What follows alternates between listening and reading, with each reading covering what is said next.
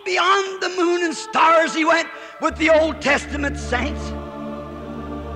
Oh, what a victorious march that must have been, with the real conqueror. After a while, they come in sight of that glorious city.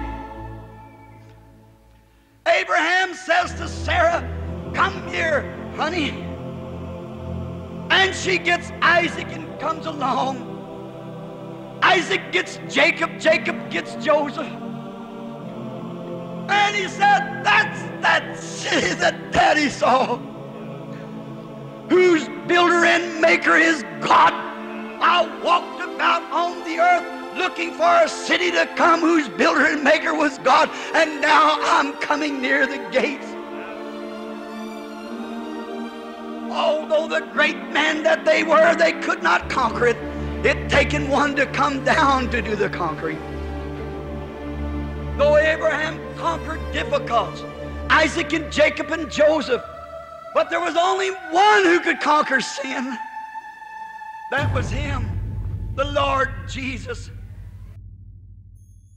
And as they seen the light from the inside the city, and the great pearly gates a shining, Jesus in the forefront marching on,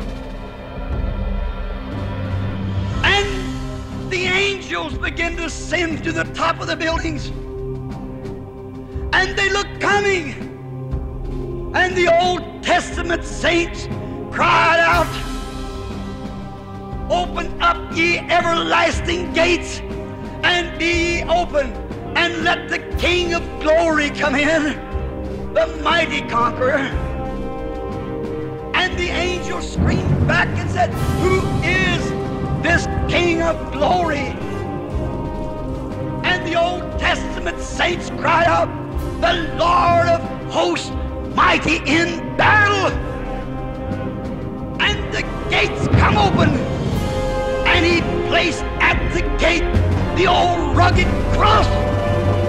And every man or woman ever comes into that gate will have to bow before that cross and recognize him as a mighty conqueror.